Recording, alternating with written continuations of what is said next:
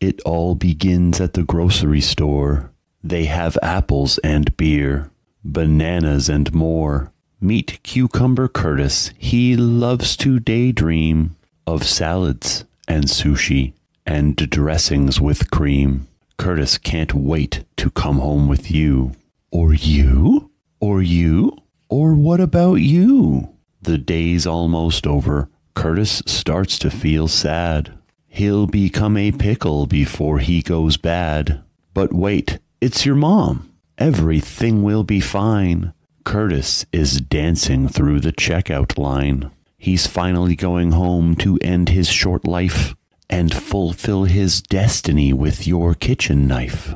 But we won't see Curtis at dinner tonight.